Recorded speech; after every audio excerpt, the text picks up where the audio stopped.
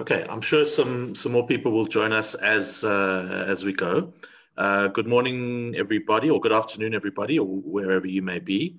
I'm Stephen Grusd, and I am the head of SAIA's African Governance and Diplomacy Program. We work a lot on African political and governance issues. And today we're delighted to present some research by our Senior Research Fellow, Stephanie Walters, on what's happening in the Great Lakes region and the need for a regional lens on understanding and tackling the many and overlapping problems that are found in the Great Lakes region of Africa. Stephanie's just published a paper, and I'll ask Ndumi a little bit later to put the link up so you can have a copy of the paper. But today she's going to be exploring some of the material on that. She is a real expert in the region. She knows a lot about it and has traveled there frequently, has great contacts on the issue. And I'm just going to wait another 2 minutes because we have some time, and then we'll ask Stephanie to kick off and really unpack this question for us on how do these interrelated societies and conflicts, what are the patterns, and most importantly, what can be done about them. So in fact, I'm going to hand over now to Stephanie, and people will join us as they go. Stephanie, it's all yours. If I can just ask Ndumi to stop sharing the PowerPoint. You're welcome to participate on social media. Our Twitter, Facebook, Instagram, and LinkedIn addresses are there. If you would like to raise an issue or ask a question, please do so. You can do so in the Q&A section. If you'd like to chat, you can use the chat function. And we look forward to a stimulating, interesting, and thought-provoking discussion. So, Stephanie, over to you. Thank you, Steve. Thank you very much for that introduction, and thanks to SAIA and Okapi Consulting for making this possible. As Steve said, this is really a discussion today of a paper that was recently released about the need for a new political process that takes a regional approach to instability and peace in the Great Lakes region, and which was published by SAIA this past month. The English version has been out for a few weeks, and a French version will be coming out in the coming weeks, which will be widely circulated. And there will also be a French language seminar to launch it in French in the coming weeks. So what is this paper really about? This paper is essentially about the fact that in the Great Lakes, we have had now 2.5, 3 decades of chronic instability. The place where most of this instability has been central is the Eastern DRC, of course, but many different actors playing a destabilizing role there, many different actors who are Congolese, but also of the region. But at the same time, we've had most of the approaches to trying to resolve this chronic instability be either very focused on diagnosing the problem only from the perspective of DRC governance failures, or we've had, in terms of interventions, a very limited focus on military questions. And so this paper is really an argument to say it's time for us to look at this from a regional perspective and to have a new concerted, sustained political process that brings together the leadership of the core Great Lakes countries, in other words, Uganda, Rwanda, Burundi, and the DRC. So what would such a process mean? And just to give a quick overview of what I'll be looking at today, I'll first be discussing what such a process would mean, what a political process from a regional perspective would mean. Why are we talking about this now, or why is now a good time or an important time to have such a process? What are the drivers that we've been able to diagnose as fundamentally driving instability in the Great Lakes region over the last 3 decades? Who are some of the key actors in the peace and security space in the Great Lakes? And then finally, some recommendations to throw out there about how we might get such a regional process going and who should be leading on that. So that's a brief overview of what I'll be talking about today. So the first question is, what does a political process in the Great Lakes region look like that involves the region? Well, essentially, it's a question of looking at the political, security, economic, and military drivers of instability in the Eastern DRC and the region. This would include looking at tensions at the bilateral level between countries like Uganda and Rwanda, and also Rwanda and Burundi, who have at the moment very tense and difficult relations. Such a process must include an examination of governance issues, not just in the DRC, but also in Uganda, Rwanda, and Burundi themselves. So in other words, looking at what drives instability in those countries and what drives that instability to be exported to the Eastern DRC. What are the dynamics there? That's one of the elements of a diagnosis of, in a regional political process. Another question is looking at these drivers comprehensively and addressing them holistically. In other words, not just through the narrow approach of military operations. We've seen over many, many years that military operations, both formal and informal, and that is also a major problem we have in the Eastern DRC, often informal military operations, but even formal military operations not succeeding in creating stability there, not succeeding in ending armed violence. And so we need those operations to be complemented by a regional political process. And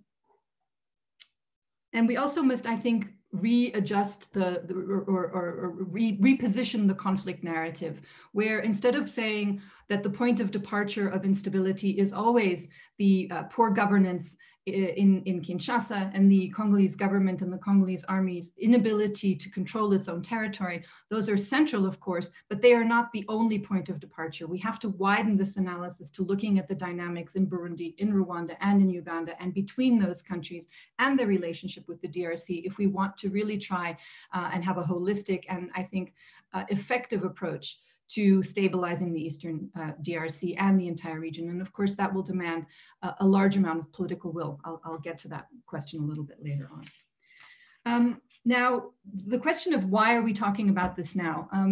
As I said already, there has been chronic instability in Eastern Congo and in parts of the Great Lakes for decades. We do see spikes and highs and lows in terms of violence, but fundamentally, citizens of the Eastern DRC in particular have had to grow accustomed to living with chronic instability and violence. It's still one of the areas of the world where there are largest numbers of IDPs, largest concentration of humanitarian actors, and where humanitarian needs are still extremely high. And so there's no arguing that the instability continues. And the existing arrangements to try and address this simply haven't worked. I've spoken a little bit about the military, the overemphasis on military approaches, but even the regional organizations that we have operating there, whether it be the International Conference on the Great Lakes Region, SADC, of which the DRC is a member, even the Peace and Security Council, PSC framework, agreement, the Addis Ababa Accords of 2013, haven't functionally changed the situation on the ground. And so it's time that we take, I think, a new approach to this. There's been an overemphasis and an over-reliance on military operations in the last 25 years. There's an ongoing lack of transparency regarding formal and informal regional military interventions, and that's something that we've seen again over the last 6 months with the incursions by the Rwandan army into Eastern DRC. It's something we've had prevalent there for many decades.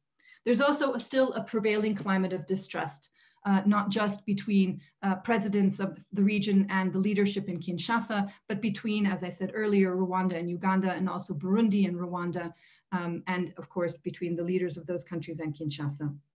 And then there are rising and persistent tensions that I think we've all been focused on, and other organizations have also looked at this.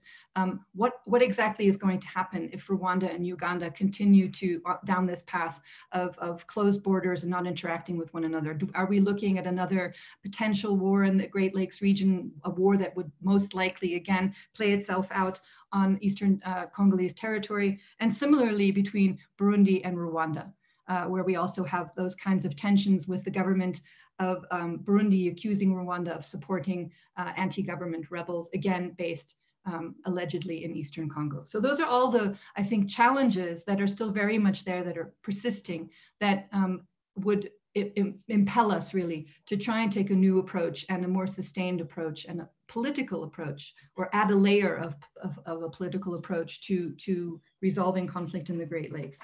But I also think that there are opportunities that we can't miss. And I think those of us who work on the Great Lakes know how rare it is to have a real opportunity, real change in that region where we've had the leadership of Uganda, Rwanda, and Burundi, and then now also for Congo until 2018, being the same people for many, many years. Now, with the arrival of Felix Tshisekedi in power, however contested that election there is a new opportunity. Felix Tshisekedi is not himself someone who comes from a military background. He was not part of an armed movement that brought him to power, which of course is the way in which Museveni and Kagame and also Ndayishimiye came to power over the years. So he's a civilian with a completely different background.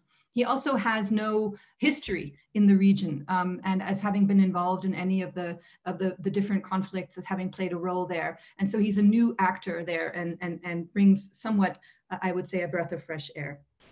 And then, of course, one of the more ironic, I suppose, things is that Tshisekedi, again, despite the way in which the election was conducted, is the leader, I would argue, who probably has the most legitimacy in the region at the moment. There is a social contract between the Congolese population and Tshisekedi that was forged when the Congolese population chose to accept the official outcome of the election.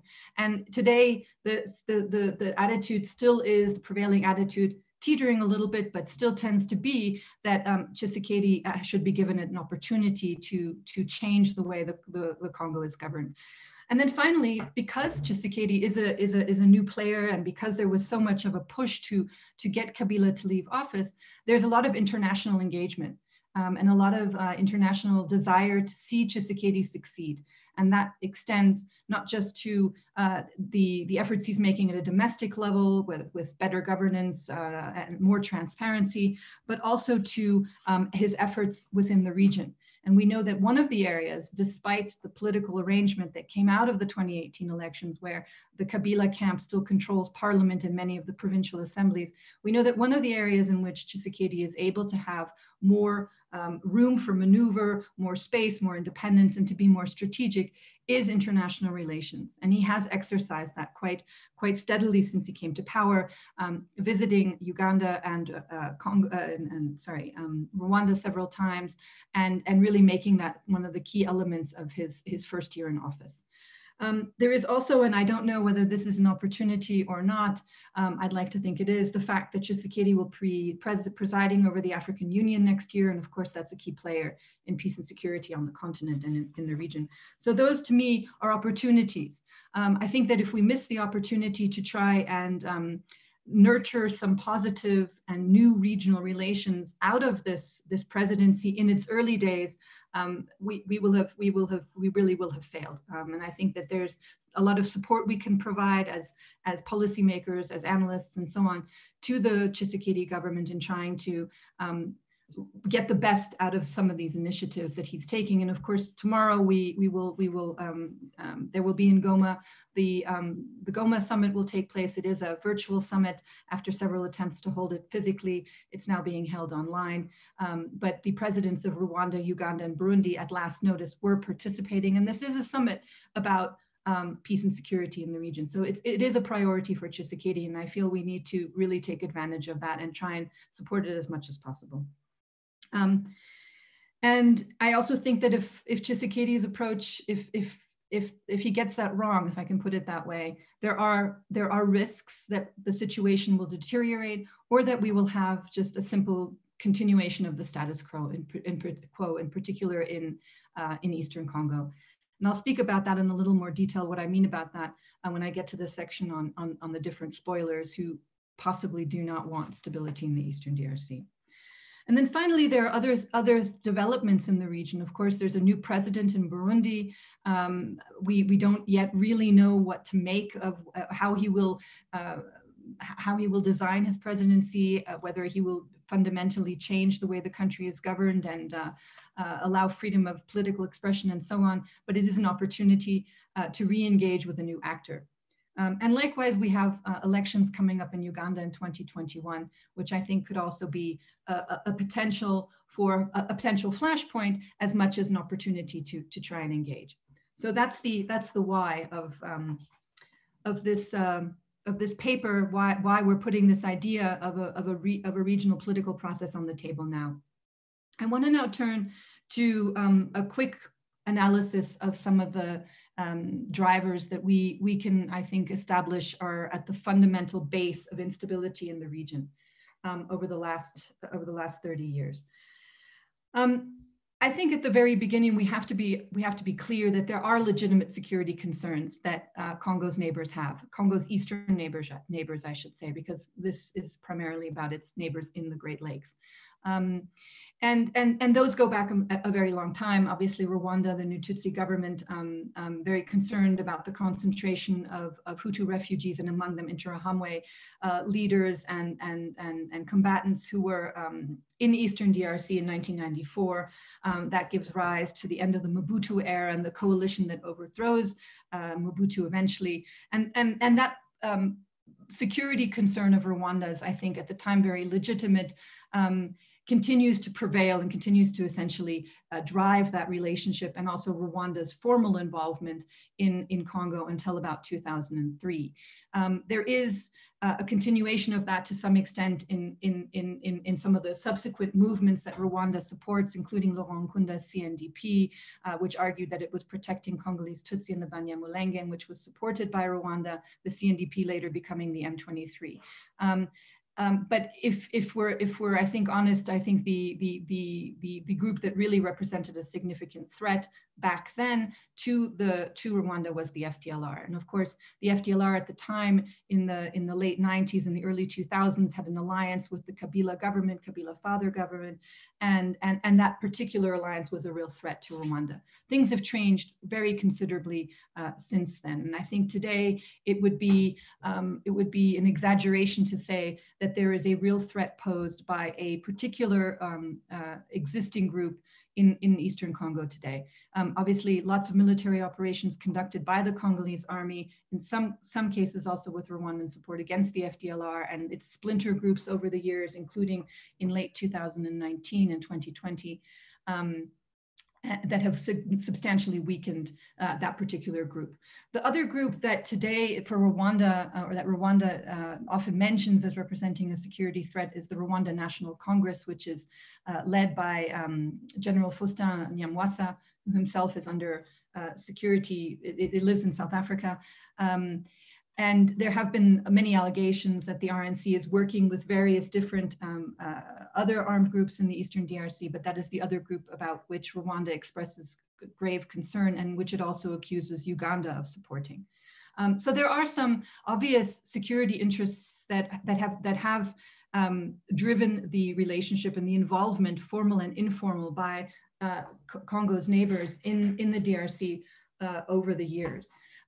But I would argue that those are substantially weaker today than they were, and have essentially for the last probably 15 years or so served as a pretext for Rwanda's continued involvement.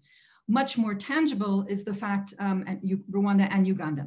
Much more tangible is the fact that over the years of its presence in Eastern Congo, Rwanda and Uganda in particular, and their militaries, so civilian and military elites, developed substantial interests in natural resources in the Eastern Congo. Now, this is something that has been documented by many different actors. I won't go into too much detail, but what's interesting is that the system and the networks and the drivers that were essentially implanted in the early 2000s are still very much underpin the role that Rwanda and Uganda play today in the Eastern DRC. And of course, this network is one that includes military actors from DRC itself, Rwanda, Uganda, Burundi, who are involved in these activities and benefit substantially from them.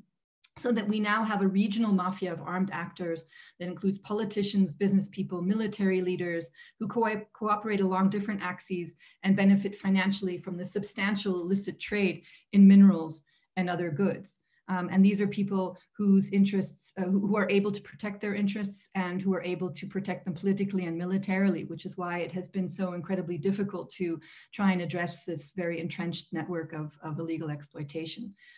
Today, we still have smuggling routes out of the DRC for gold, tin, tungsten, tantalum, cobalt, and other valuable minerals, which go through Kigali, Bujumbura, and Kampala.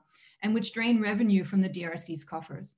And armed groups are heavily involved in illegal mining, derive substantial revenue from these activities. Some armed groups are involved in armed activities in order to have access to this revenue, and others derive the revenue they need to continue from those activities. So that is still very much a key issue. Of course, there have been attempts to address this track and tracing certification initiatives, which have been introduced by the ICGLR, by the EU, by the OECD, and many others, which essentially try to aim the source of minerals and tag them where they are mined electronically or manually. And that is meant to prevent smuggling and is meant to make sure that revenue is paid where it needs to be paid. But these systems rely largely on local actors to enforce them, and that hasn't really been done properly. And it's essentially such a lucrative system for those who are involved in it that it's very difficult for these track and trace mechanisms, schemes to really compete against that kind of money and those kinds of networks. So that has not yet been effective. It is, I think, one of the key elements that we need to look at when we look at what we talk about in this regional political process that I'm proposing. Linked to this is the question of Congolese spoilers. Now, I'll talk about this a little bit later, but obviously, if we're trying to sort of nurture, or we're trying to encourage a political process led by Tshisekedi to address some of these entrenched interests and the networks, then that means that Tshisekedi will have to take on a large group of very powerful players, and they aren't just Congolese, but they are also Congolese. And of course, when I speak of that Congolese network, I'm speaking primarily about people who are linked to former President Joseph Kabila, whether they be military or civilian actors, and who have a network that is extensive and deeply entrenched and plays a substantial role in national and local politics and the power dynamics.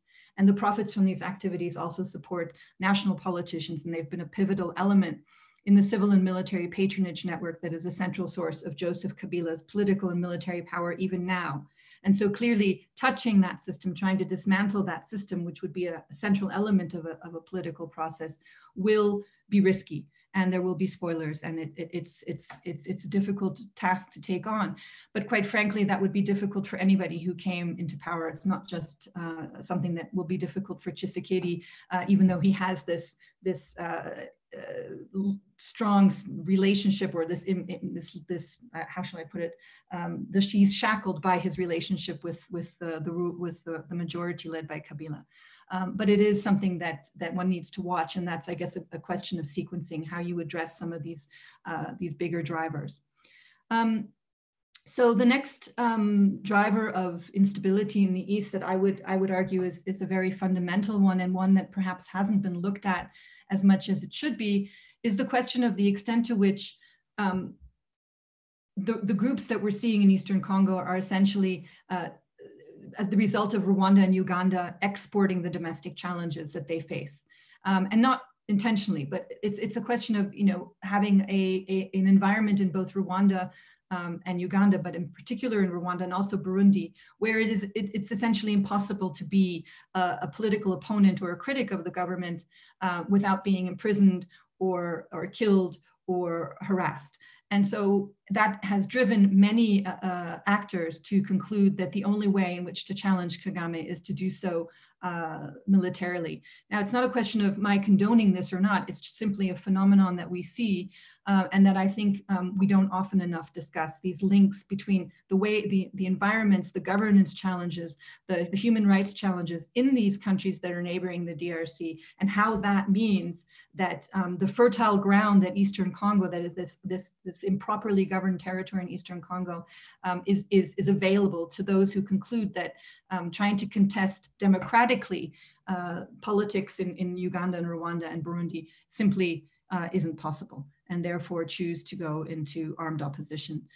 It's something that we saw, for example, with the dynamics in Burundi in 2015, where we had ahead of the election there, and Nkurunziza's contested third mandate, his controversial third mandate, the opposition essentially being driven out into exile. And then some of those opposition leaders concluding that they would better contest politics in Burundi with an armed movement. That is the case, for example, for Red Tabara, which is led by Alexis Nduhije. Now, the allegation there by Burundi is that Rwanda is supporting that particular group. Red Tabara is essentially, insofar as we know very much about it, we know that it is operational, or that it uses the DRC as a base. And so that's an instance where the domestic developments in Burundi have led to another armed group basing itself in the eastern DRC, creating alliances with some of the existing armed groups that are already there, and then raising tensions, for example, between Congo and Rwanda, but also obviously between Burundi and Rwanda. So I think we really need to look very closely at what the domestic situations are in Congo's neighbors, and not just in Congo. And for example, if you look at the Addis Ababa Accords of 2013, the Peace, Security, and Cooperation Framework, I think one of the things that weakens it is that it isn't a regional approach. It's very much the center, or the point of departure is Congo has the problems and needs to fix them domestically, and the regional actors, Uganda, Rwanda, and Burundi, need to focus on not supporting armed groups, but don't need to actually investigate the way in which their own styles of governance are driving that. And that is certainly fundamental to why we don't have stability in the Eastern DRC. With Uganda, it's a slightly different dynamic. President Museveni is not really facing an armed group in Eastern Congo that threatens his government. The ADF is nominally, I would argue, a Ugandan. It certainly has origins in Uganda, but it is not a movement today that, in my view, represents a threat to the Ugandan government. But it does say that it wants to overthrow Museveni. I think for Museveni, the involvement in the East is to a great extent about in some ways with regards to his relationship to Rwanda, but also a way to shore up his political patronage network and the greed of the military and civilian elites, which he needs to maintain in order to stay in power. So it's a slightly different dynamic, but again, a question of a Ugandan domestic issue becoming a factor of instability in Eastern Congo. We also see, and this again is, as I mentioned at the beginning, one of the reasons why I think there's an acute need for a regional dialogue, a lot of tension and competition in the Great Lakes region. Now, Uganda and Rwanda back in 1996 and 97 joined forces and overthrew Mobutu with the help of Laurent Kabila and a Congolese rebel coalition.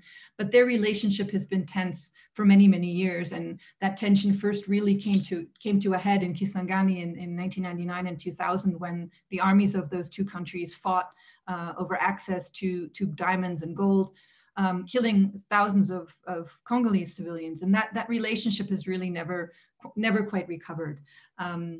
There's a lot of rivalry between Museveni and between Kagame, and we've seen over the last 2 years that the relationship has really reached a new low point.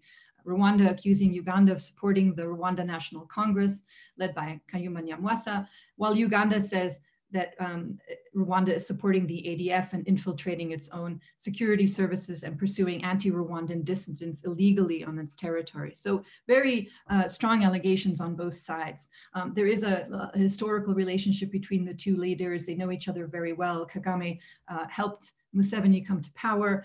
And I think that this is a relationship that's very complex and very difficult to try and mediate, because it is very much a personal one, but it is also a key one in the region, because it really is the tensions between those two countries is really a threat to stability.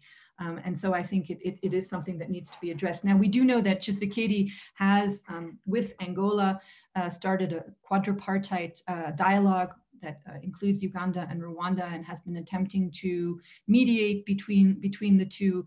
The last summit, to my knowledge, took place in February 2020, before we all had to put everything on hold. But I think there's still a long road there, in particular in investigating some of these questions about what kind of support different countries are giving to different rebel groups. In my view, this is something that could very easily be discussed in a regional political dialogue because it has many of the same dynamics that we see overall in the region.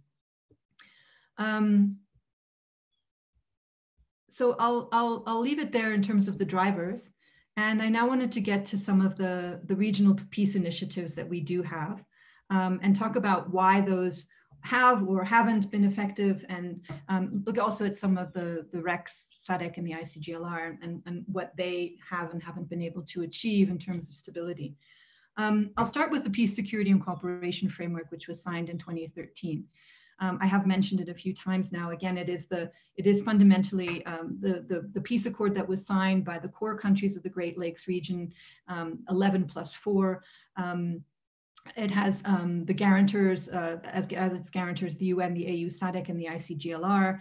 And fundamentally, it was aimed at trying to halt regional involvement in Eastern Congo and trying to halt the proliferation of armed movements supported by one or other regional government. It was born in the context of the M23 rebel group, which had briefly taken control of Goma, and which was, yeah. And so there was a time and a place really where this particular framework was born. And as I've already said, I think that it needs to reposition its fundamental focus and be focused on the region and on each individually in an equal measure, rather than focusing only or over-focusing on the DRC and its governance failures. But I think that it has played some very useful roles. It has, for example, at least kept the different parties speaking at a regional level. It's the only forum that does that. It has made some progress on joint intelligence operations, getting intelligence chiefs to meet one another. It has worked closely with some of the mechanisms that were established by the International Conference on the Great Lakes region, notably the Enhanced Joint Verification Mechanism, and the Joint Intelligence Fusion Center. So where we have security actors in a region where there's great amount of distrust, actually sharing to some extent some information, speaking to one another, and working together. And I think for those reasons, it is a very useful body. It is a useful forum. It is recognized by the leaders of the region as being that. And in my view, this is the ideal sort of host for this kind of a political dialogue that I'm proposing, because it has all the mechanisms in place, because the heads of state acknowledge it, because the international bodies that we need on board for something like that are also part of it. The PSC does hold an annual meeting of heads of state once a year. It was not held this year because of the COVID, and it was not held last year because it was delayed, and the host was Kinshasa, and then it was due to be held in March this year. But I do think that this is the kind of forum that is very helpful, but it needs to be assisted, and it needs to be assisted because we don't yet have the political will from these key countries to engage or submit to a political process in which their interests are addressed or threatened or challenged. And so the PSCF on its own has never been able to impose itself as the kind of forum where those difficult conversations would take place, or where it could impose solutions and answers. And so I think while it's a useful forum, it's going to need to be accompanied by other important key players that are in the peace and security landscape on the continent.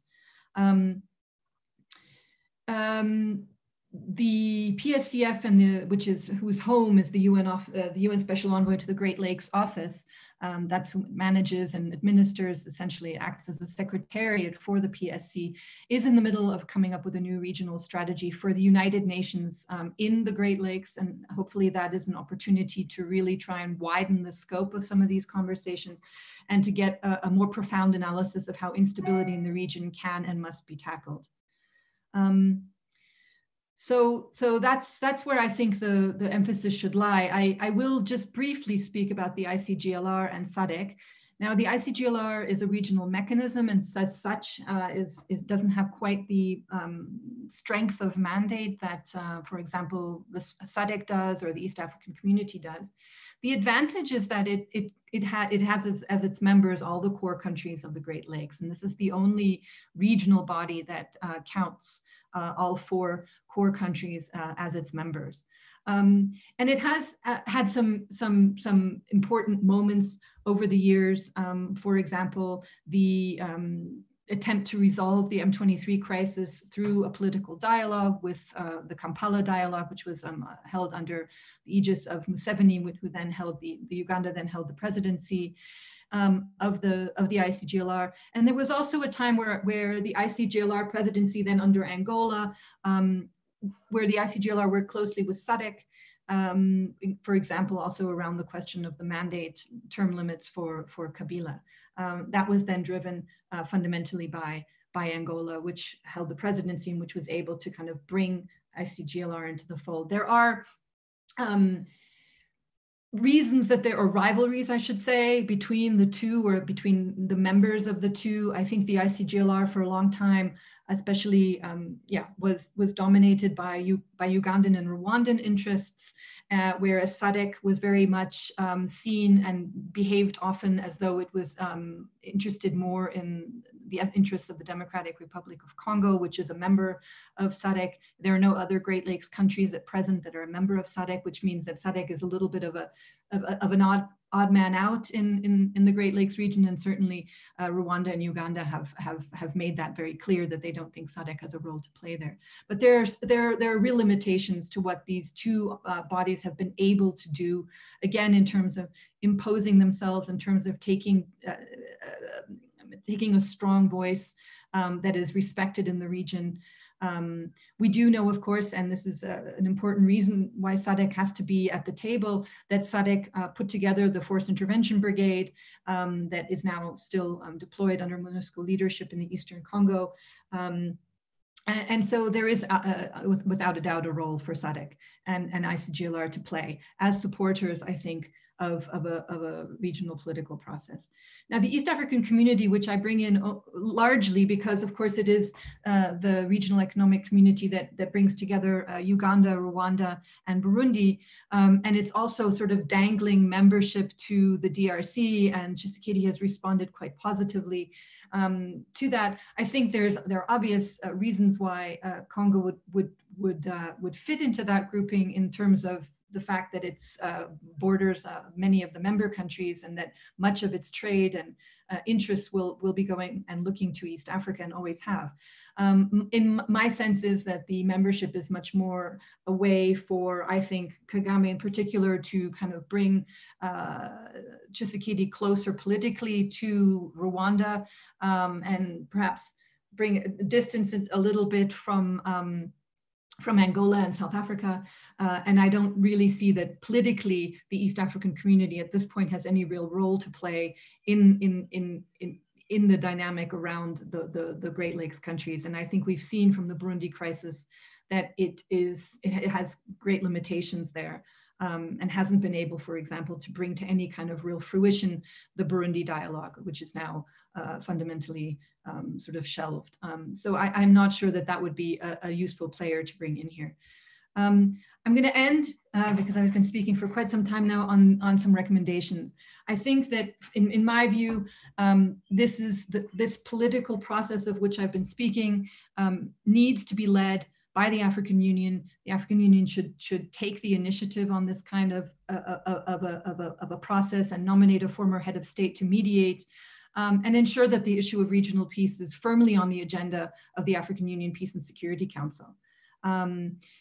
Now, we can talk more about how possible we think that is, but I think that that's where this has to come from. If people want to be serious about bringing stability to the Great Lakes region. Again, of course, SADC and the ICGLR have to work together.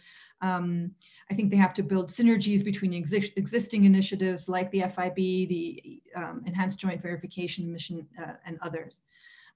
Again, the UN Office for the the special envoy to the Great Lakes should be the functional home for a regionally driven political process. It already has the infrastructure to do that. It should act as a support to the AU mediator, and I think also align its own mandate with new regional priorities and a new regional outlook and lens.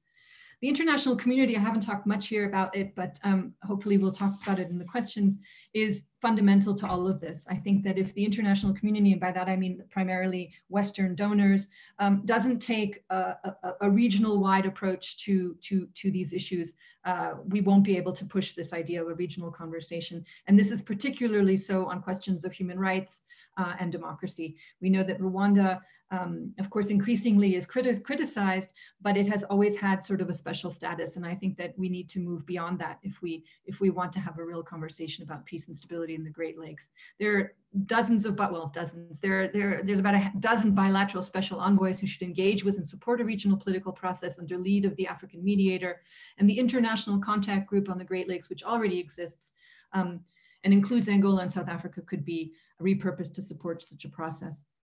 And then finally, this is a particular final recommendation, is that I think we need more clarity about who's supporting what.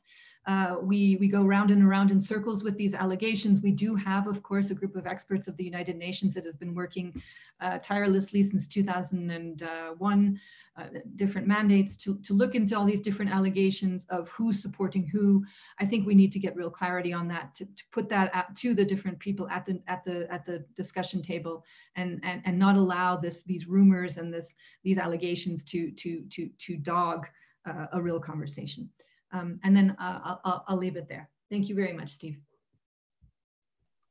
Thank you, Stephanie, and a round of applause from everybody for a really great presentation. Your depth of knowledge of so many of the intricate and complex dynamics is impressive, so thank you. So far, we've had 3 questions. I'll ask them one by one, and then I'll ask them one by one so you can give a full answer, and then please keep your questions coming. You can use the chat box or the Q&A box. So from Lucas Serra says, how do you see the future of peacekeeping in the region? MONUSCO proved itself unable to halt violent action of rebel groups, even with the existence of the Intervention Brigade. Will we see a regional coalition such as the ones we see in the Sahel? Okay. Should I answer that directly, Steve? Yeah. Okay, so it's a good question. I mean, MONUSCO has reviewed its mandate, and of course, we all know that it's drawing down. I think part of the problem is MONUSCO sort of ping-ponged between political mission at different times, and then a military focused peacekeeping mission in a situation where the circumstances and the context were frequently changing, and where there wasn't often peace to keep. And so I think, you know, the moments when MONUSCO or MONUC before were most criticized was when we had these kinds of incursions by regionally backed armed groups like the M23 or the CNDP, and when MONUSCO was basically unable to prevent those armed groups from taking cities like Goma and Bukavu, and people stood by and said, you know, why do we have a peacekeeping force here if they can't even prevent that kind of a thing? Now that's not really the dynamic that a peacekeeping mission is meant to be deployed in. And so I think there's a fundamental mismatch there. Although of course the mandate has become more robust over time, and the FIB's mandate is very robust.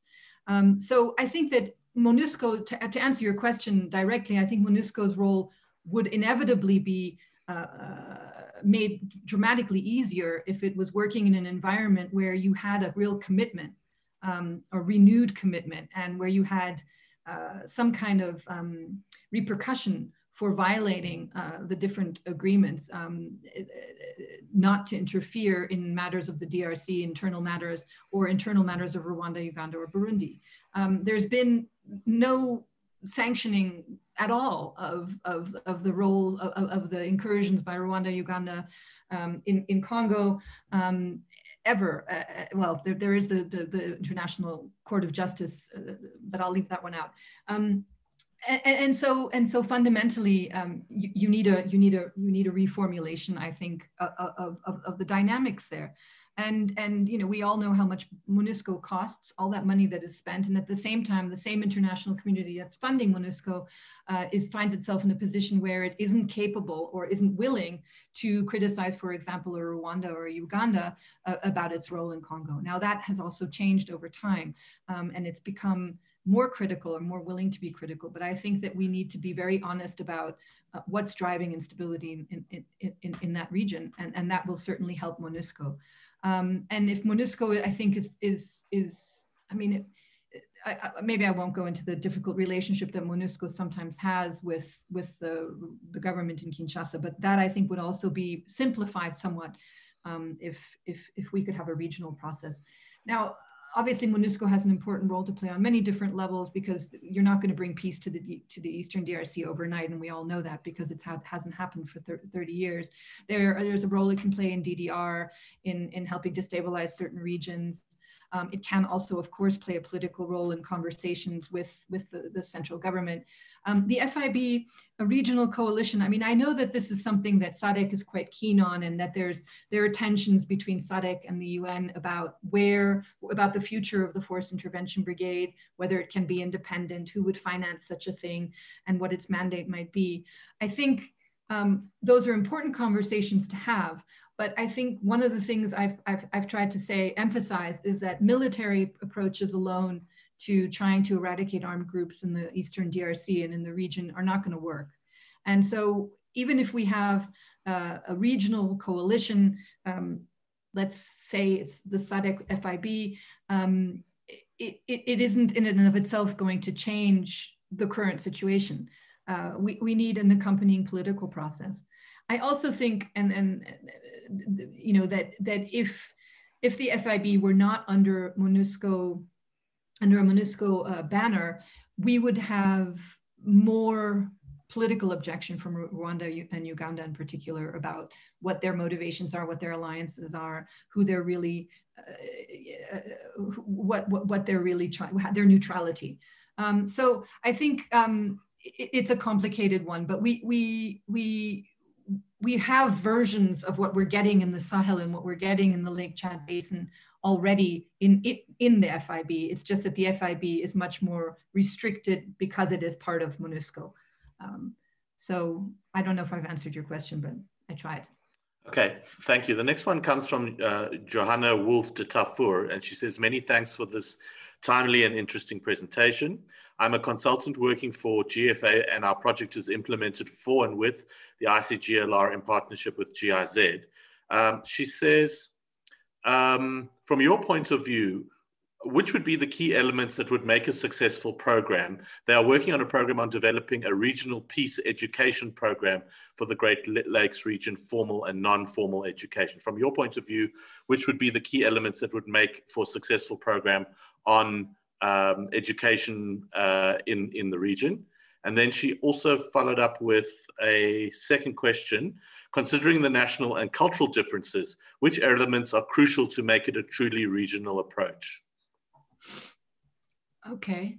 All right. Well, thank you. That's an interesting question. I mean, I'm not a specialist on education programs, but I'll speak a little bit about an experience I had last year at the Kampala Dialogue, which was an event that the Konrad Adenauer Stiftung held at Makerere University, and where we as speakers were speaking about many different things, but our audience was essentially students at Makerere, which, as you may know, probably know, is a very multicultural university, obviously Anglophone, but has many students from the region.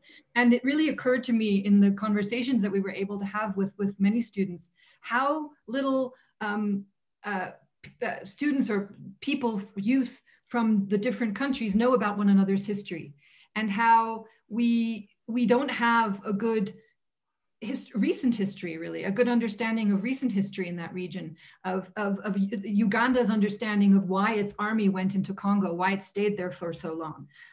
You know, DRC on its side, on trying to understand why, you know, where the FDLR came from, what the FDLR's history in Uganda, or well, the Interahamwe's history in Rwanda was. We have youth on both sides that are consuming, I think, very much news and a lot of propaganda and a lot of what politicians are trying to tell them, but who, of course, have contact with one another all the time, and these are border zones, and so people are always moving across, but no real deep understanding of what's been driving the politics and the history in their region, and that to me is a really big problem. And we really need to focus on that, because I think that, you know, as we often do, we will find that the commonalities and the shared interests and the mutual interests between the citizens of those countries are much greater than their governments might like them to think, and that the citizens of Rwanda and Uganda aren't at odds with one another really at all, but their leadership might be. And so that, I think, is something we really, really need to work on, and that really needs to be considered. And of course, if you're working with the ICGLR, you know that the origins of that body were to try and nurture precisely those kinds of deeper relationships also between civil societies. And I think one of the problems we really do have is that we have these fora for civil society, but I think they don't really ever achieve the kind of dialogue and exchange that we want to. And so I think we need to be more creative about how we get civil society together and around what we form campaigns. And also, I know that there are, of course, many attempts or efforts, sometimes box ticking exercises, if we're honest, to try and bring civil society into some of these bigger high-level processes like the PSCF or AU conversations about peace and security. And unfortunately, it is often an afterthought. And I think we really need to change that. And I don't, you know, you're the education expert, perhaps you have some ideas, but for me, those are things we haven't done well enough. And that's certainly a problem. Okay, great, thank you. This is from an anonymous attendee who said, would the recommendations of the UN mapping report 1993 to 2003, which is already nearly 20 years old, if implemented, would it end impunity, promote reconciliation, and enhance stability?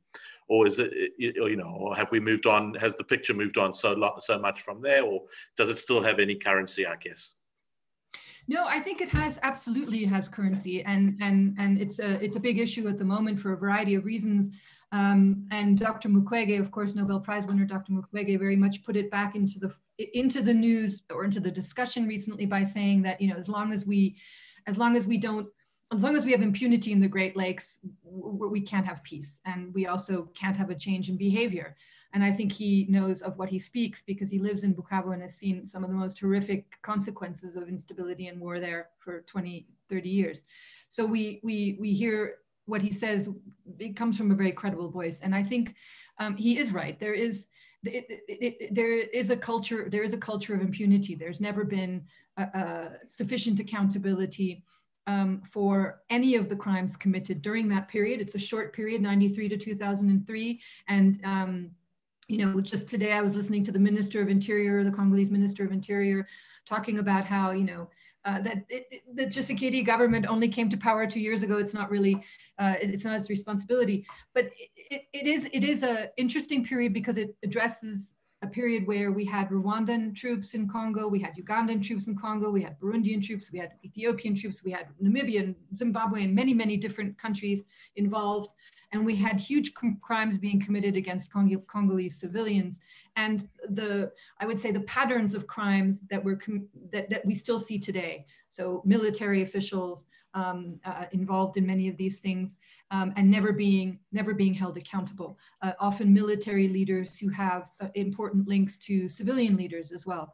And we won't break the cycle of violence if people feel that they can kill civilians or take up arms with impunity. I mean, that's a very simple thing. We know it from many different conflicts across the world. So I do think that is a really important document that we have never really looked at. And again, I think it's also because there's a reluctance to look at the role that Rwanda in particular played then.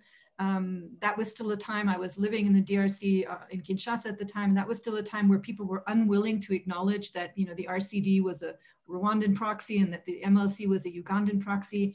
And so there's a lot of pain in Congo from those years. And it also covers, for example, what happened to the many hundreds, well, we don't know the number, but estimated hundreds of thousands of Rwandan Hutu refugees who went missing. You know, in that period between 96 and 97, when Rwanda was helping Kabila come to power. I mean, hundreds of thousands of people simply disappeared. And those are Rwandan citizens and Rwandan civilians. And so it's a region where so much blood has been shed by so many different actors that there has to be a process of accountability. Okay, thank you. Then the two questions I'm going to ask together. The first is on Rwanda and then on South Africa. Thank you. This is from Giahana Kennedy. How can we have peace in the region if one, General Kagame is creating rebel groups to overthrow Bujumbura government and also supporting ADF against Uganda, and Kagame has closed all democratic space in the country for the past 26 years? And then from an anonymous attendee, thank you for an interesting presentation. How would you evaluate South Africa's role bilaterally, but also in multilateral fora like being the AU chair, sitting on the United Nations Security Council, SADC, in positively influencing the instability in the Great Lakes region, or otherwise, I guess? So Rwanda's role and South Africa's role. Okay, thanks. So to Kennedy, I mean, I think, you know, that I would agree that the way in which Kagame governs Rwanda contributes to instability in the Great Lakes region. Now, how does one convince someone like Kagame that he needs to change? I mean, I think that is that's the million-dollar question, right? Obviously, the proposal that I'm making is that that the international community has to try and herd everybody to the table using its own leverage, but that the African, in my view, if there's no balance, or if there's no counterbalance, or if there's no African partner in such a thing, we're not going to see a political process that anybody takes seriously. And so it's an effort of looking at this region and saying, again, really, what do we have to do to change the dynamics? And of course, one of those things is having greater democracy in Rwanda, having free and fair elections, allowing Rwandan citizens and political opponents to be able to speak freely without being punished or imprisoned. I mean, that's without question an issue, a fundamental issue. And so I think until the time where that can be a conversation that the leadership in Rwanda is willing to engage in, we're going to see many of the patterns that we currently see continue. So I think that's a fundamental issue. South Africa's role bilaterally, multilaterally, and positively influencing stability. So I think I'll stick with the positive part, because I do think South Africa's played, over the years, and I won't go all the way back in ancient history, but has played a positive role at different times. I think it could have done much more, in particular in the last 10 years. And when I say much more, I mean politically. When it comes to speaking clearly with the governments of the region, South Africa for a very long time was unwilling to criticize Kabila about his attempted third term. That was still when Zuma was president, but it was a South African position, a formal South African position. This also meant that SADC multilateral, so that its voice in SADC was very mild when it came to anything that Kabila was doing, and that was a real disappointment for many.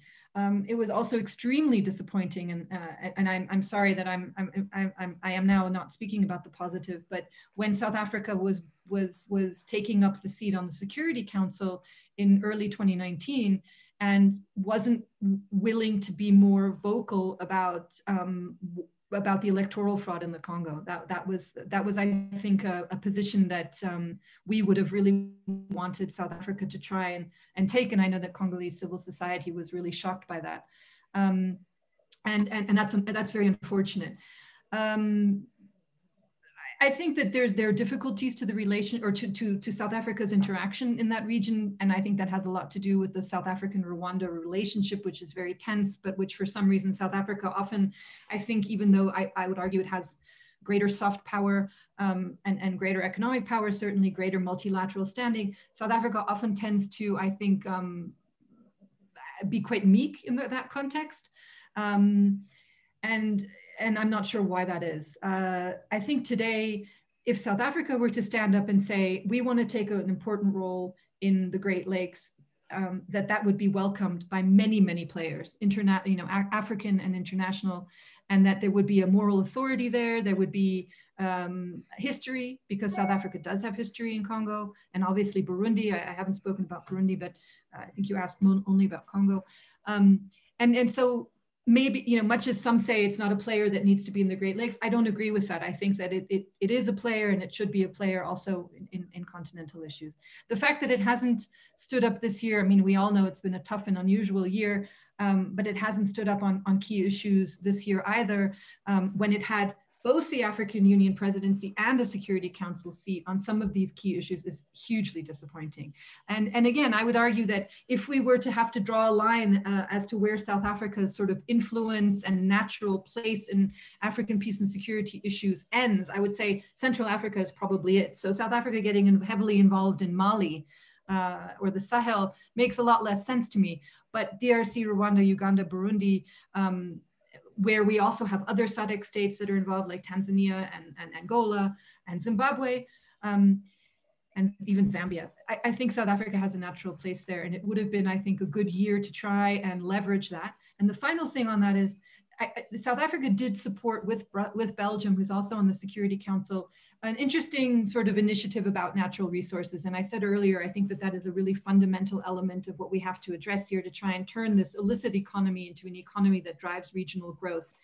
And that, you know, regional growth is often the cement we need, the glue we need to try and diminish some of these conflict situations.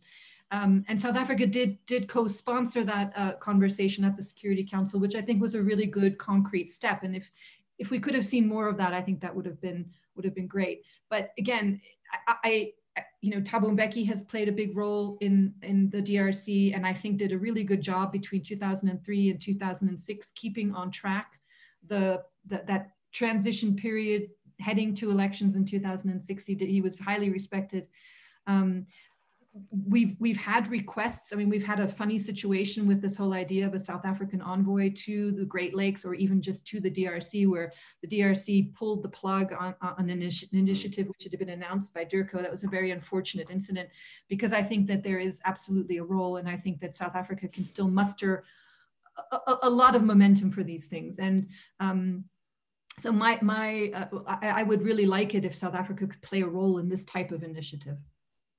Great, thank you. Then a question from Greg Ntembu-Salter, who I know has done some work for SAI in the past. Hi, Greg. Thanks for joining us. A very particular question. Sonia Rolli of RFI has suggested repeatedly that there's a substantial RDF deployment in Eastern DRC in pursuit of the RNC. The Rwandan government has denied it. MONUSCO has downplayed it. I'm not sure what the DRC government says. Who is right? Does Stephanie know?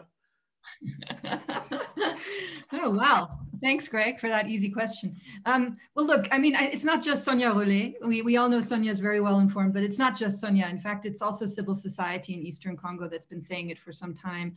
I think the Congo Research Group spoke about it, the Kivu Security Tracker. So I think we have some decent indications that this is in fact true. We know that, you know, for example, Tshisekedi last year, is it last year now or 2018, 2019, had attempted to, or had meetings with a number of different key players from the region, wanting to essentially invite Rwanda, Uganda, and Burundi back into the Congo to go after the different groups that they felt threatened by and that they felt were basing themselves there. So I think we can honestly, I think we can say, or I feel comfortable today saying that the RDF is in and out of Congo on a regular basis, and that is something that we have seen again, or let's say another wave of it has taken place in the last year.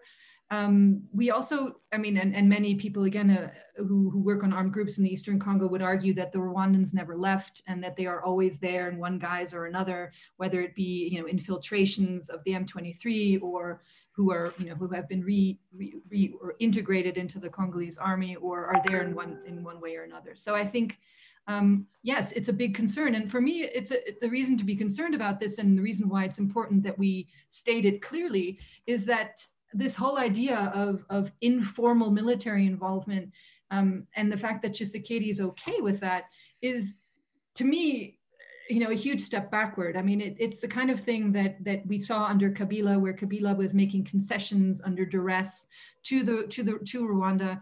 It's something that he did, in my view, I think also because there were interests that were at the center of that relationship. And Tshisekedi is new to this field, or new to this relationship with Rwanda. To my knowledge, he doesn't have deep interests yet in Eastern Congo. And so it's not his personal network that would be threatened. If he were to say to Rwanda, we do things transparently now, and if there's an issue with the RNC, then we have a conversation about that. We communicate clearly. We don't do things informally, especially not when it comes to military interventions. And I think it worries me that this pattern is being repeated with a new government that I think could have steered things in a different direction. So I hope I've answered that question. Right. There's a comment from Jerry Dungu. I think you've largely covered this, unless there's something specific you want to say. But his comment is, do you think Rwanda is sincere about peace in the DRC? It looks to me that it is encouraging instability in Western DRC. I mean, I'm sure that's Eastern DRC, so that it can allow the illicit trafficking of minerals. Rwanda has built refining plants for coltan, a mineral it does not possess. So Rwanda will benefit as long as there's instability in the DRC. I think you've covered that, but you're welcome to jump in. And then another one by an anonymous attendee: how effective have the roles of non-state actors been to prevent and manage conflict in the Eastern DRC? Okay, thanks. I think that the question about Rwanda is answered maybe by just saying that Rwanda benefits quite substantially, or the current Rwandan military and civilian elite benefits quite substantially from the status quo. So that's one way of saying no, it's not necessarily interested in a change or a move towards greater stability in the Eastern Congo. Could Rwanda benefit from stability? I think the answer is yes. I mean, you mentioned the smelter, and there's also gold smelters and so on. And there are, I wouldn't say legitimate, but there are push or reasons in having to do with Congolese taxation systems that mean that gold and other resources are smuggled and are then processed elsewhere. But yes, of course, Rwanda could benefit from a stabilization and from a legal and a legal economy, a legal exploitation, legal, not illegal, exploitation of resources in Eastern DRC. And there's no reason why the entire region can't benefit from that. And so I think it's a question of saying, today we have a small group of people benefiting from the status quo, whereas if we were to try and formalize a lot of this, we'd see the populations of the region benefiting from the status quo. So I'll answer it that way. And then the question, sorry, the last one, would you mind repeating that, Steve? How effective have non-state actors been in preventing and managing conflict in Eastern DRC? Non-state actors, okay. Are we talking about civil society or? I guess so. Yeah. Well, look, in managing conflict in the DRC, I mean, there are many different layers. I've spoken today only about what I consider to be the regional aspects of conflict, but there are many very local aspects of conflict in DRC that need to be managed by local actors. And I think the local traditional actors, religious actors, civil society, who manage conflict, I think, very much on a daily basis. And so they are in part of the ecosystem. In terms of bringing large scale stability to the region, I wouldn't say that non-state actors have been able to do very much. But I think that there is always the work that is done about calling attention to key issues. For example, even 20 years ago, we weren't nearly as well informed about sexual violence in Eastern Congo. We weren't nearly as well informed about the patterns of illegal mineral exploitation. And so that work has been largely done by non-state actors to drive that awareness and to drive some of the policies that have responded to that. In terms of Congolese civil society, I think we have some really good examples of very engaged movements like La Lucha and Filimbi, who have, I would say, played a substantial role in convince, and also the Catholic Church, I should add, in convincing, for example, Kabila not to stand for a third term, and in trying to kind of keep accountability on the agenda with this new government, which for me is also sort of an aspect of conflict management. So that, I would say they're definitely part of the ecosystem and have played at different levels important roles. Okay, thank you. Another question about minerals from Greg Tempu Salta. A point about gold. On the UN GOE, we have traditionally estimated artisanal gold production in Eastern DRC at 10 to 15 tons. But the last UN GOE report identified gold refining capacity in East Africa of 337 tons. And almost all of this is coming from the DRC. Even if these refineries are only a quarter full, that's still over 80 tons. This should change our analysis about the role of gold in conflict and illicit financing flows in the region. Are we taking this seriously enough? Well, I think Greg knows this area extremely well. No, I think we're not taking it seriously enough, and I think we need to put it back on the agenda, like we need to put a number of different things back on the agenda. And gold is featured persistently. So, I mean, you've done the math on the increase, but I think we know that has become a greater, or how should I say, a new anchor of interests for Rwanda and Uganda over the last few years, and so it's a growing element of the network.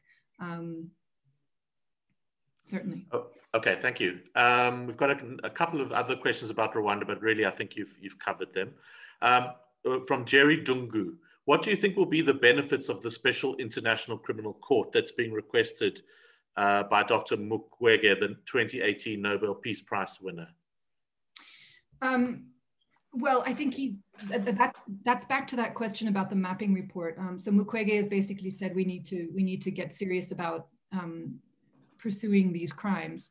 And like I said, I mean, it's when we don't have accountability, we have impunity, and impunity drives armed actors, it drives corruption, it drives all the bad behavior we see by governments and by individuals, military, civilian, etc. Because quite frankly, if you don't get, if you don't have to pay for your crimes, why would you ever stop? And I think it's, so. And so there's the obvious sort of, deterrent factor, or one would hope that would be an element of, or that's at least the argument that these kinds of trials have a deterrent effect. But I think we also need to be very mindful, and this is not my area, but of healing and reconciliation. And again, that for me is very much a regional issue. And it's also an issue, back to the question earlier about education, about educating populations about the kinds of violence that has affected many people in the region, often perpetrated against different civilians from different countries, but by the governments of the region. And that's, I think, what Mukwege is saying. And even just, I mean, when you have a period of time in your history that is so violent and there's so much loss, to gloss over that, what does that mean for your future, and what does that mean for the future of the populations, and your national identity, and just your own understanding, if you never address that, if you never speak to it, if you pretend it didn't happen? And I think that's my sense of where he's trying to go with this. Thank you. Then there was just a comment, it's not a question, but Gihana Kennedy says, I've talked to many experts in the region about the RNC. RNC is not a rebel group, but a political organization. They've been requesting negotiations with Kagame without any success. It's propaganda of General Kagame to continue to be in DRC resources. RDF has been in South DRC to trade Red Tabaro of General Niyombare to overthrow the Bujumbura government. Again, I think you've touched on that, and that's a comment rather than a question. Okay, here's an interesting one. What is the role of the Western powers, the USA, the IMF, and the World Bank, in promoting regional stability in Eastern in the Great Lakes region. I honestly don't think these powers are innocent, as the presenter seems to suggest. In my view, these could be the real drivers of large-scale genocide in Eastern DRC and not Rwanda, Burundi, and Uganda if a deep analysis and research is done. So there's a challenge to you, Stephanie, on are you looking at the wrong suspects here?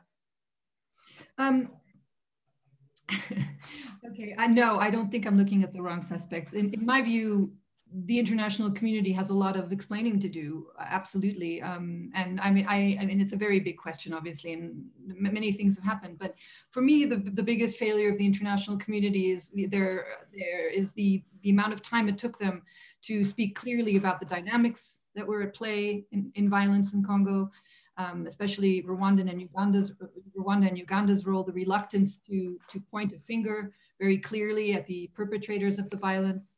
And that was essentially because of alliances, relationships, the history of the genocide in Rwanda in particular, and a desire to I think, guilt over not having intervened, and a desire to kind of, support Rwanda and Uganda as well.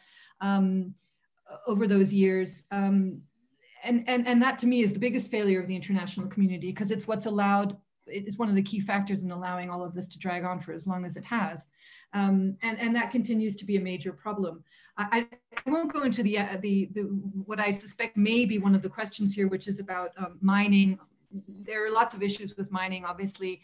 There is and again, Gregory can correct me here, but there are different dynamics. We have largely artisanal mining that we are speaking about now in Eastern Congo with regards to the track and tracing and gold and coltan and the 3Ts, whereas the bigger role played by Western and industrial is in industrial mining, which is essentially in Katanga and to some extent in gold. But is much less prevalent in Eastern Congo. Are there economic interests that the Americans have, for example? Of course. Are there economic interests that the Belgians and the French have? Of course. Have they pursued those at the expense of human rights of people in the region? Absolutely. I'm not in any way suggesting that they haven't. And it's one of the reasons that I think that what we need to have now is not so much these bilateral approaches to countries in the Great Lakes. For example, this argument that people often make that Rwanda is the most stable regime in the region. I think it's a very threadbare argument. Stable for who? Stable for, you can answer that question in many different ways. I think that the answer is there are many players who are involved here. And it's not an either or, but I certainly also want to say that Rwandan and Ugandan and Congolese and Burundian actors are very much players in the violence and have played a role in that. So it's not just one or the other. There's a good question to ask whether the instability, armed groups, illicit criminal activities in the Great Lakes region, is that related to, for example, other areas of the continent, for example, northern Mozambique, that we've seen flare up over the last 3 or 4 years? Is there, are you aware of links between groups there, or are these separate conflicts? Honestly, people have been asking me about this a little bit the last few days. I personally have not heard anything that I would be willing to go on record with at this point. And I'm not even sure exactly what those links would be. I know that, of course, we for years now have been going around and around with this question of whether the ADF have links to the Islamic State. And for a very long time, and I suspect that that's probably where this question about links to northern Mozambique lies, that for many years, the primary voice saying that the Islamic State was support, that there was a link to Islamic extremism, was the Ugandan government. And of course they had every interest in saying that, because they're, one of the ways they remain a very important ally for the Americans in particular is by acting as a bulwark against spread of terrorism in East Africa. And so that was a very useful thing for them to try and perpetuate. It was never really substantiated, or I should say not until I think 2019, the UN experts report and a few others were able to document, they were able to find I think there was one transfer of 50,000 US dollars to the ADF by someone linked to another, to the Islamic State and so on. And then there were some, there was some propaganda, written propaganda found in some of the camps.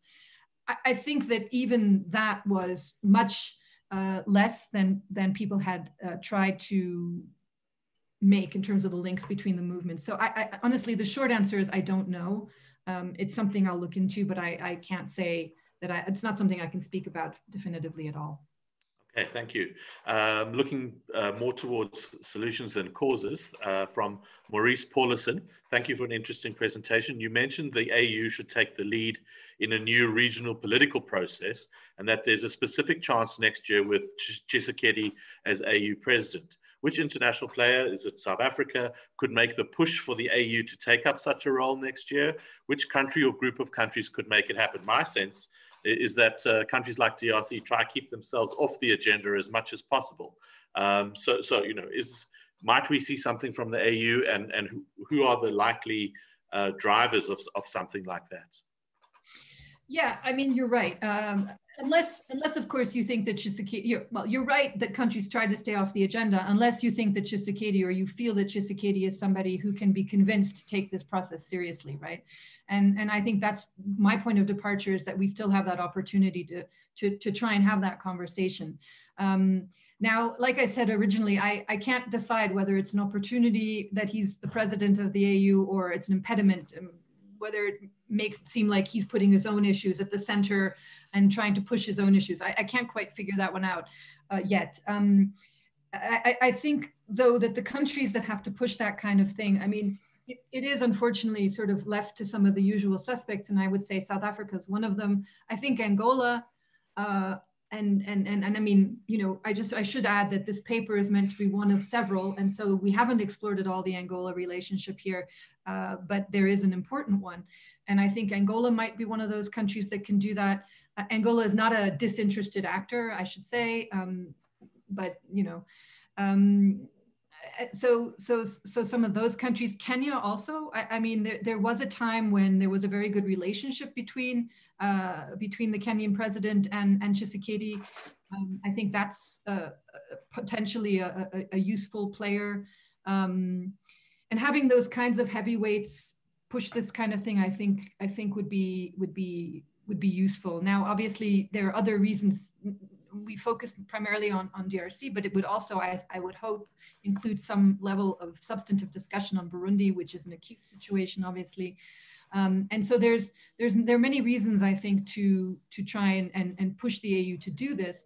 It would be something that would not be coming necessarily out of a Peace and Security Council conversation or early warning approach to the Great Lakes, but much more sort of a special initiative where you would also have a specific mediator who would be dedicated to this job, and somebody who would have to be chosen very wisely.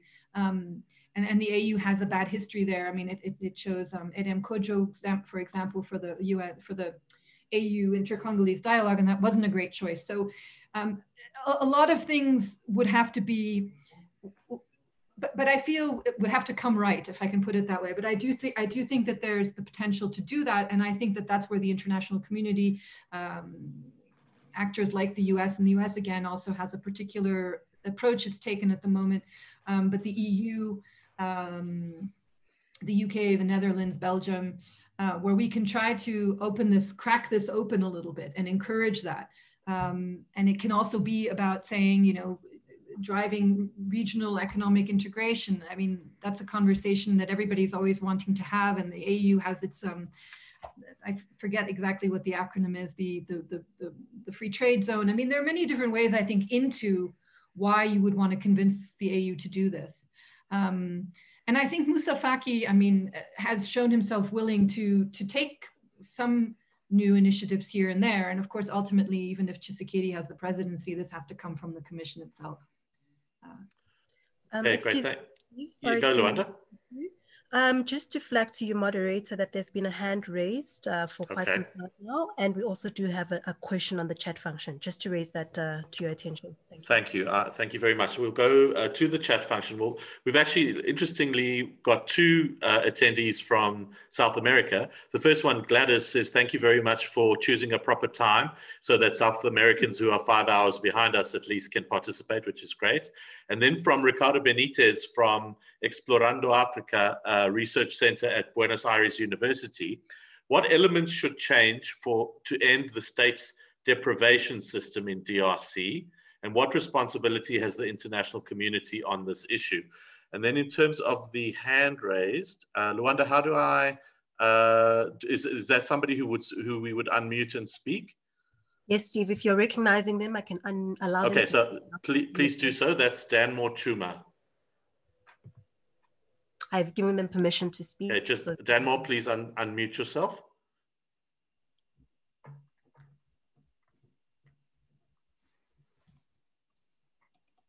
Okay, go ahead. Wait, no. Danmore, can you unmute yourself? There we go. Please ask your question or make your comment.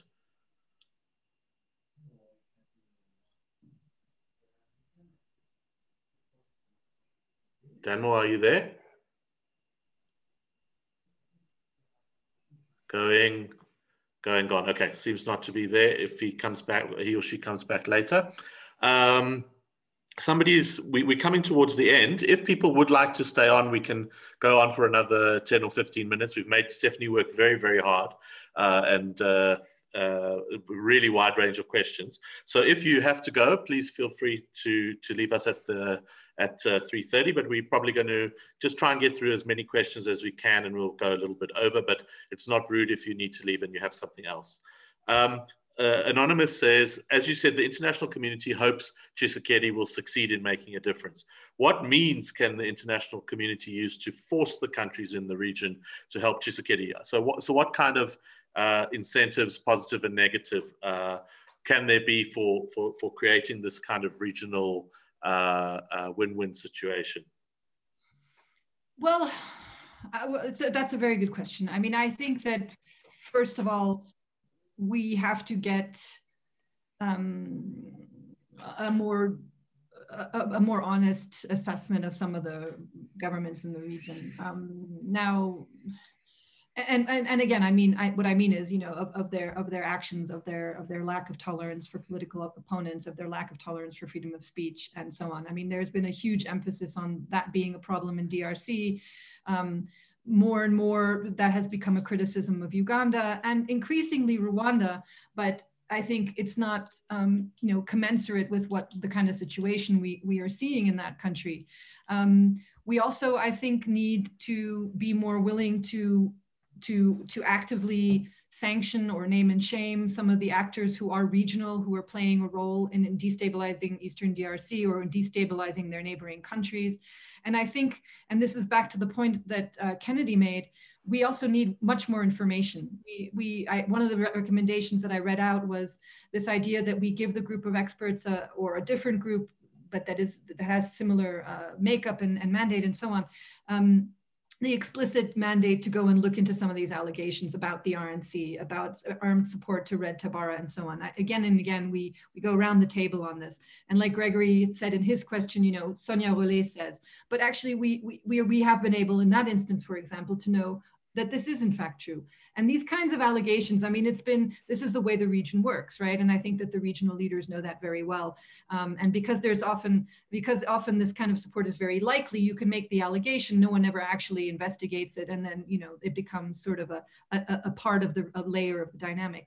In fact, and this is a roundabout way of answering the question, but in fact, it's part of this quadripartite process that we're having between Rwanda, Uganda, and Angola and DRC, and with the support of the UN Special Envoy's Office and the enhanced joint verification mechanism, they were at the point of agreeing that where Uganda was saying, look, you accuse us of having supported the RNC in X location, you know, please, let's have a mission there and let's look at that. Those are the kinds of things I think we need to push. We need to push, like, you know, these allegations that are put out there, then let's investigate them. That's one thing. I think we need much more transparency and understanding, and that needs to be part of a constant regional dialogue. And so pushing these governments to share information and to allow for those kinds of investigations to take place, I think is one thing. Forcing them to put their money where their mouth is in some ways. And then not having a double standard. I mean, we've for decades, we've had double standards in terms of policies towards the DRC, Rwanda, Uganda, and Burundi. And it hasn't worked, and it's driven these imbalances, and that I think is something that especially donor governments should really look at. I mean, freezing out a country doesn't always work either. We know that from Burundi, unfortunately, where the withdrawal of substantial aid hasn't brought an end to really terrible circumstances there. So one has to be very careful. But I think we need to start with some leveling the playing field and speaking, honestly about what's happening across the region. I think you've largely answered this, but you may want to elaborate a little bit by a question from Sipho Gideon Mantula. What is the role of SADC, South Africa, and also civil society in the peace building process? I know you've touched on that. I don't know if there's anything you'd like to add. Look, not really. I mean, I think SADC.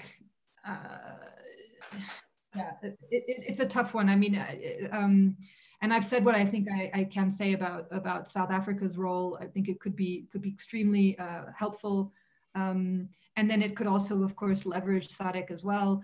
SADC and ICGLR working together is really important. I think that's something that South Africa could again try and nurture.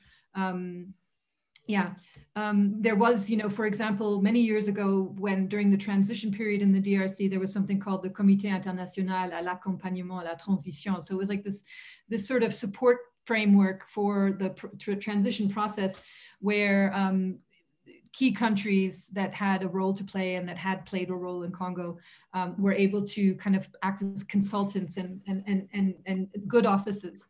And I think that's the kind of structure that we already have with the International Contact Group, where SADC should be part. And the International Contact Group meets every year, all the special envoys. Often the African players don't show up, and they should, I think. And that's a forum that I think we can repurpose or use and drive. I think there are many different options for that kind of interaction with South Africa and SADC, and also civil society. And I think, yeah. Can I ask you from the chair? I mean, we saw when Abiy Ahmed came to power in Ethiopia that he took this bold step to end the enmity between Ethiopia and Eritrea. Is there an equivalent bold step that any of the leaders that we've talked about today could take to change the game? He landed up making peace where there had been this rumbling conflict for a long time. I know the circumstances may be different, and they always are, but can you think of a bold step like that could change the dynamics? Well, I think if the presidents of Rwanda or Uganda were willing to publicly state that their armies and their we're never going to see that happening. When does a president say my army did this wrong? That's not going to happen. But if they were to somehow, in a way that was possible politically for them as well, acknowledge their role in destabilizing Eastern DRC, that would be a substantial step. Unfortunately, we're seeing quite the opposite at the moment, with a lot of really strong reactions against Mukwege's call for an application of the mapping report, with even the Rwandan ambassador being critical of some of these things. And so it's the tide is actually at the moment going in the opposite direction, but that would be, I think, a very, very substantial step. And I think that one of the problems is that what I worry about, or what I don't know, is the extent to which Tshisekedi is really trying to go at this relationship from a new approach, and is trying to understand what drives it, what underpins it, legal, illegal, formal, informal, and so on, rather than just stepping into his predecessor's toes and inheriting this dynamic, which we all know has been to the detriment of the region. So moving on to some other countries in the region, we're going to take another 10 minutes. If we don't get through all the questions, I apologize. Does Tanzania have a role? What are your thoughts on the Burundi refugees returning home from Tanzania, DRC, and Rwanda? Does this promote more peace in the region? Well, I think, look, again, I'll start with the refugees. I'm not an expert on refugees, but at all, and I don't work in humanitarian spaces really. But clearly, I think that the return of the refugees is a particularly difficult issue, because it's not a voluntary return. It's essentially Tanzania withdrawing the welcoming mat, so to speak, for Burundian refugees. I think many of the conditions that drove people to flee, especially in 2015, are still very prevalent. And so the idea that you would be going back to an improved environment is false. And so it's worrisome. Obviously for Burundi, it's sort of a way of saying, look, things are fine. Even the refugees are coming back, and that's certainly one of the reasons I think that Tanzania, that Burundi is very happy about it. Tanzania has its own reasons, including not wanting, including its own dynamics on its own territory,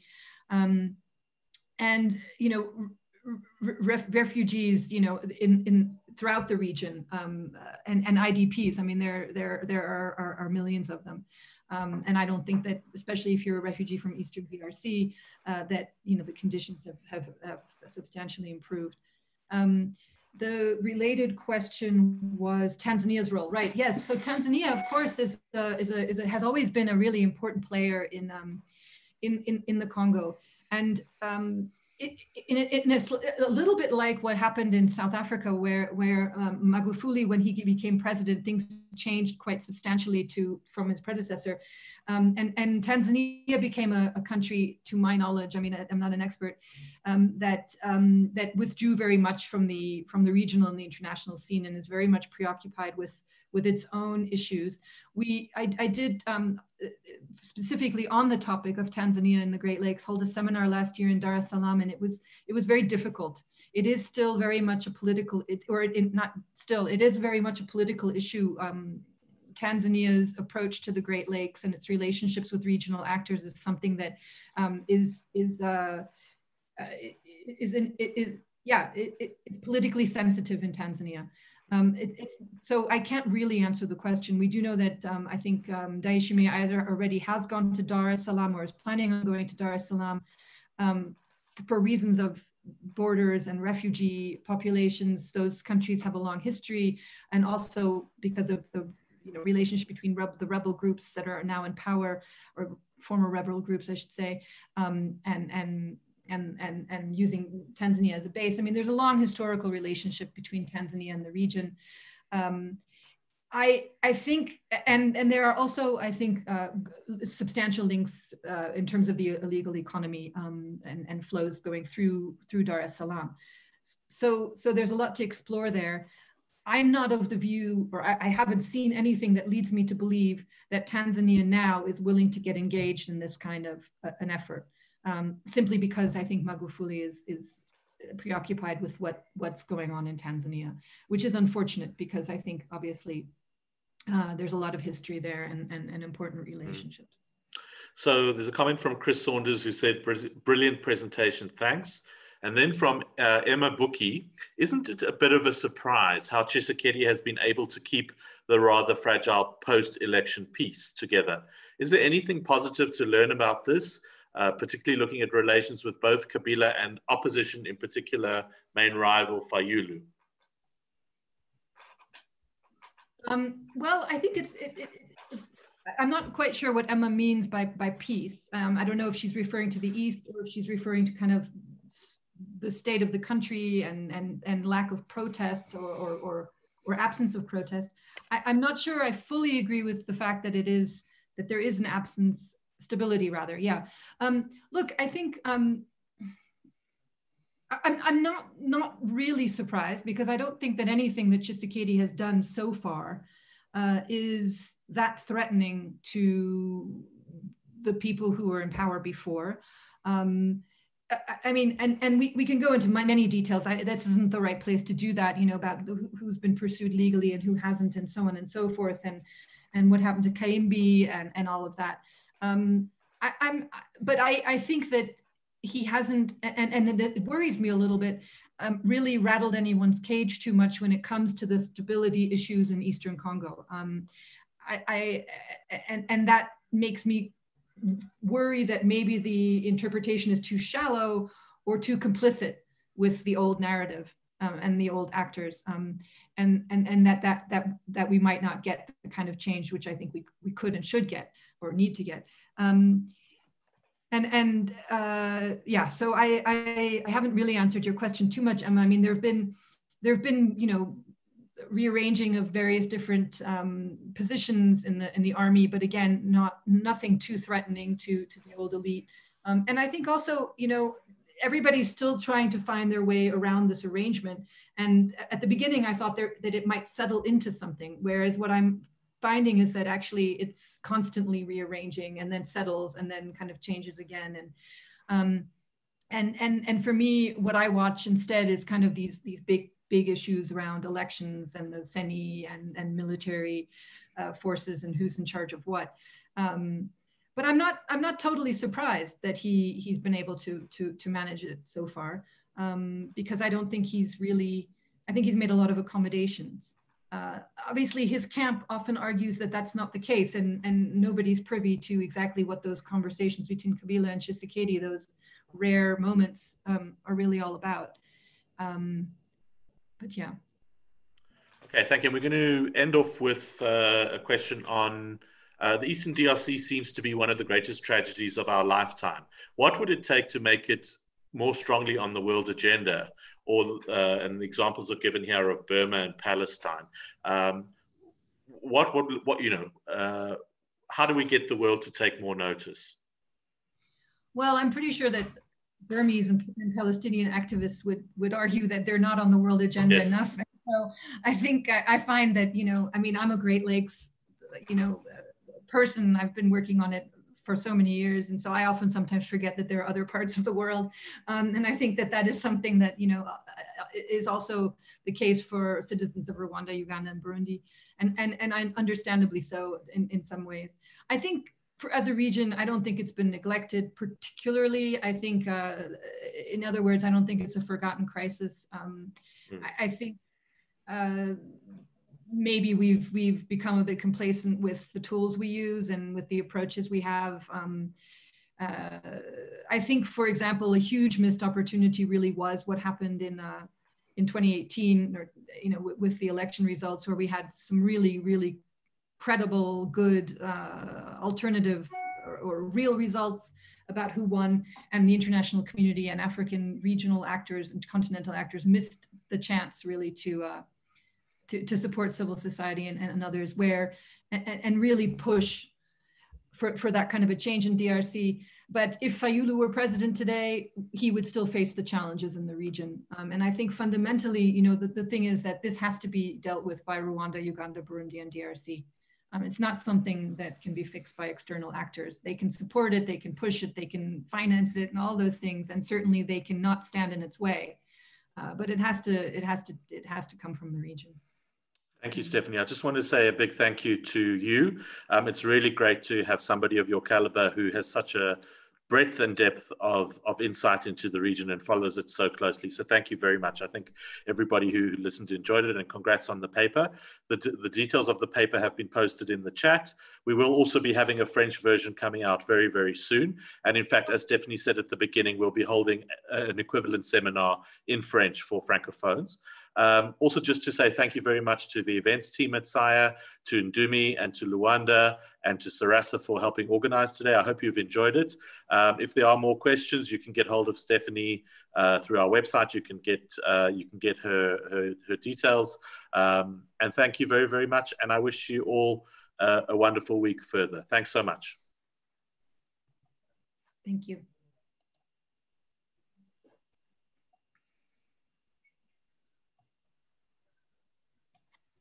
That's great. That was very good. A very good discussion. Yeah, I thought so too. I don't know how many people we had, but thanks a lot. We were up to about 60 in total at the highest. They came in and out, but some very good names. And thanks, Steph. Thank you for pushing and it was. I don't think we needed a respondent in the end. So no, we didn't. We were okay. And thank you for keeping it alive and for coming out of your rainy leave. It's fun. I'll show you. I'm wearing a tracksuit under my my top suit. All right, guys, keep well. Thanks to the technical guys.